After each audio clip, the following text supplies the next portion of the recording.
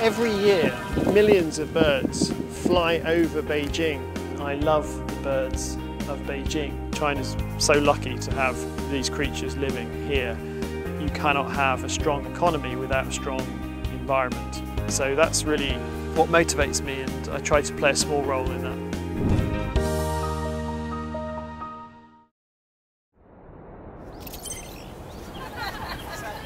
This is a Beijing I've. So this bird is really evolved for life in the air. It eats in the air and it even sleeps in the air. How? How does it sleep in the air? When they leave Beijing, they go woo. Sounds everything.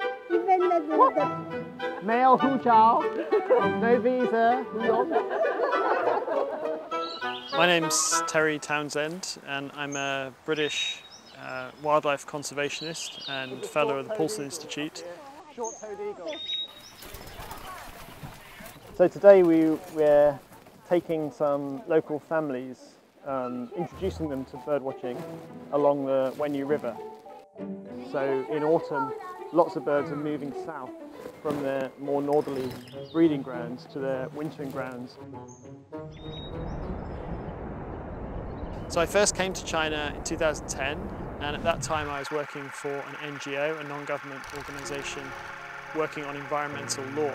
In 2009, China was going to begin to develop a general law on climate change. As I was leading that work at the time, I came to China.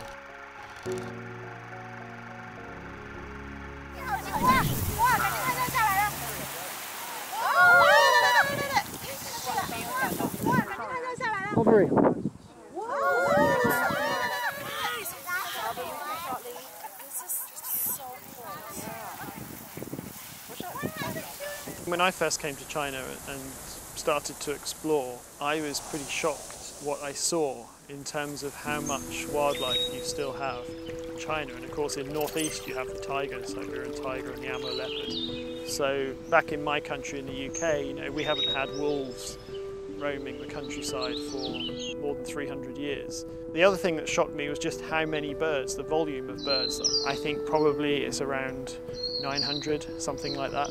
So in Beijing I've seen about 430 different species, which is more than I ever saw in all of the UK.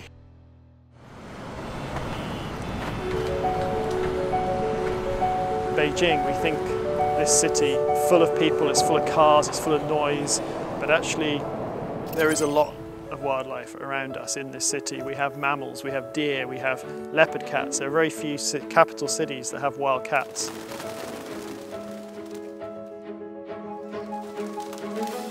So we set up a sound recorder on the roof of this building here, the Asian Infrastructure Investment Bank headquarters. It's 15 stories high. And over the last year or so, we started a new project to try to get an insight into this incredible migration that happens at night. And today, we're going to go up to the roof to get the sound recorder, download the latest files, and see what birds we've been able to record over the last few weeks. It's done. Now we can go and check the files.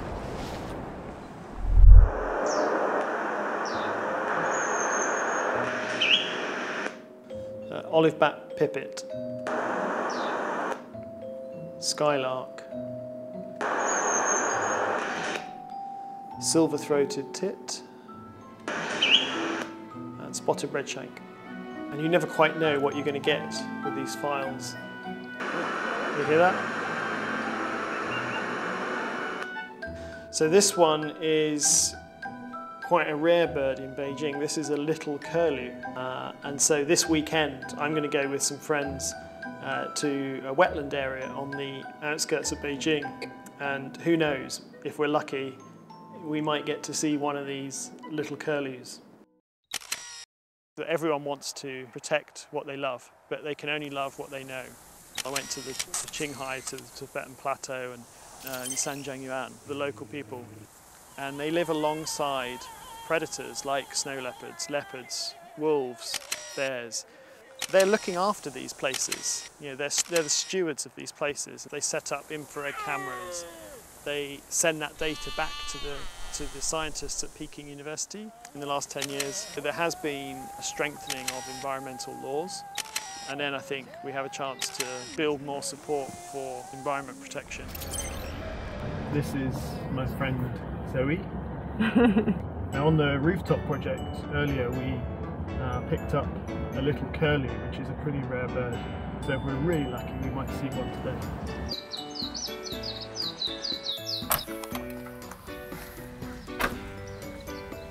And I know that back in 2000 there were only 3 birdwatching societies in China. Today there are over 100.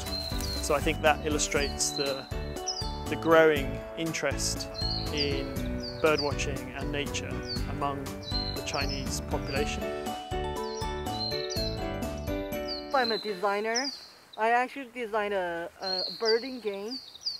So at the time I didn't know a lot of people in this industry or know anything. So somehow I discovered Terry's website, Beijing Birding. He's a great person with a lot of love with nature. Very agreeable. I haven't paid you, have I?